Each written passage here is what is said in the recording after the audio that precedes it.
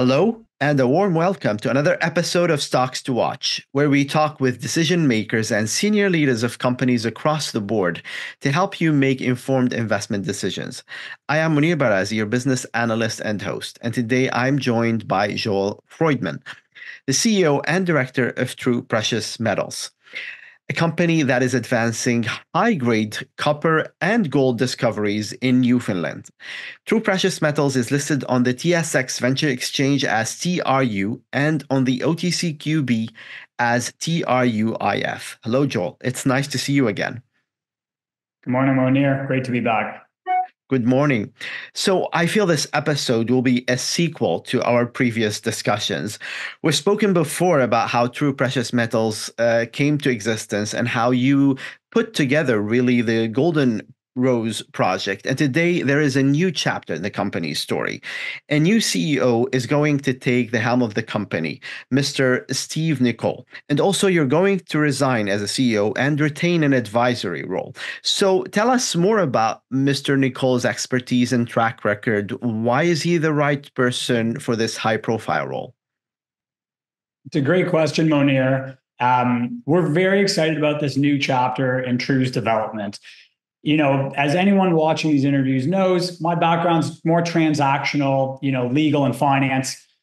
We are now in the big leagues. TRU is now in the big leagues. We have, this major option deal with Eldorado Gold, multi-billion-dollar gold producer, and they're expecting us to deliver operationally on an exploration program that they run.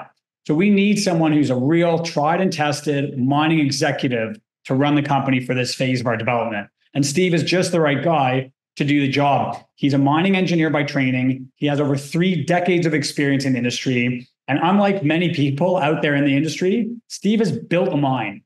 Over a period of 10 years in Spain, he put together a mine from kind of start to finish that's now producing and employs 200 people with tungsten and other commodities. So he's really seen it all in the life cycle of mine development. Of course, he's also worked on projects at an earlier stage, like a Golden Rose. And so this is someone who really understands all the nuances and the technicalities of really advancing a project from start to what you hope is production in the case of TRU. Too far down the road, but right now, one step at a time. Steve has seen the whole process. He's worked through the kinks that not normally arise in something large scale, execution like this. And so he's going to be an ideal person to lead the partnership with Eldorado and help us advance Golden Rose methodically, on budget, on time, execute the plan so that we can find the discoveries that we believe are at Golden Rose. Yeah, absolutely. It sounds like the right man at the right place at the right time. Exactly. Now that you mentioned that now you've entered into this agreement with Eldorado Gold, and he has expertise into building a mine, like you mentioned. You've already worked on those agreements before as a corporate lawyer with experience in this area. So you were also the right man at the right time. And now this is the right time for a transition, it seems. So you mentioned that you're going to resign as a CEO and retain an advisory role within the company. Can you elaborate on this role and what it entails? So in a small company like TRU Precious Metals, you really want everyone doing what they're best cut out for, ideally. And as you touched on, I've given it certainly my best. I think probably I've delivered everything possible here for the company. Major strategic investor, consolidated district scale land package, multiple institutional investors, now a partnership with a producer, cash in the bank. TRU is as well set up as any junior could possibly be. I brought it this far, but now we really need to kind of get down to segregating duties as efficiently and optimally as possible. And so I've touched on Steve's experience and how he'll be able to lead the exploration and operations of the company very effectively, given his industry experience and the focus on execution, planning, budgeting. And in my case, because I'm more transactional and on the capital market side, I will be helping advise the company on basically what I do best, which I think is deals, looking at transaction opportunities for the company, potential partnerships, helping them navigate the capital markets in terms of keeping an eye on the share price, thinking of how to market the company, meeting investors. Those are the things I'm going to do in my new advisory role. And so I think it's going to be a very good complementary skill set with Steve's operational excellence and focus. I really like the meritocracy in the company's story so far. And is there a specific timeline when it comes to the transition process? Any other details you would like to expand on?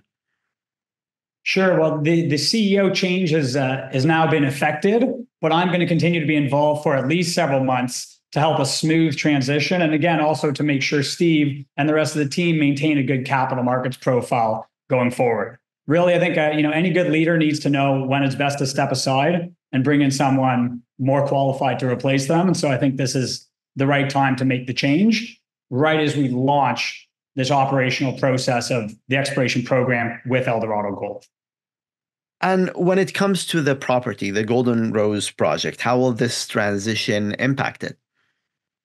Well, this has been underway actually for probably a month plus at this point in terms of operations. So Steve and the team have been diligently at work. As I've spoken in previous interviews, scoping out an exploration program to do with Eldorado, scoping out a drill program.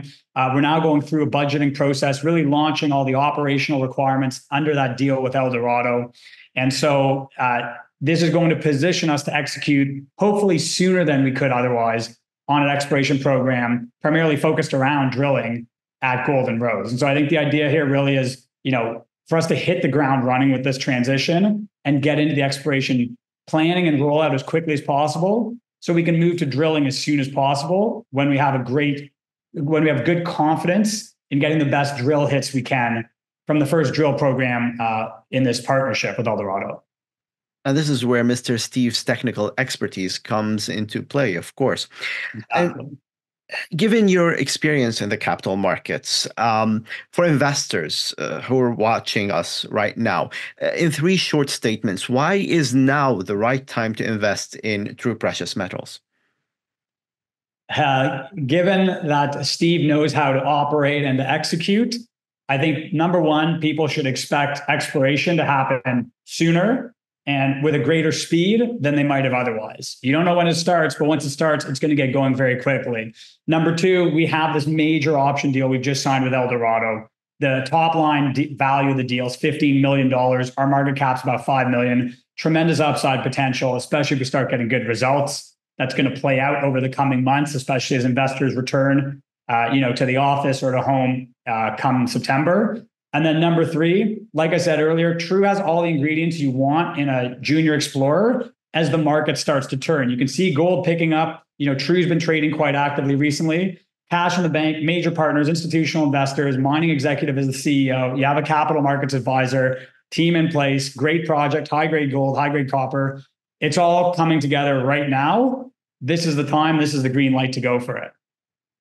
Absolutely great reasons to keep the company on the watch list and also perhaps add it to the investors' portfolio. Thank you so much, Joel Freudman, the co-founder of TRU Precious Metals. Great to hear more about the company stories and looking forward to hear more again from you or Mr. Steve very soon. Thanks, Monir. Thanks, everyone, for being along for the ride. We look forward to continuing to deliver ahead.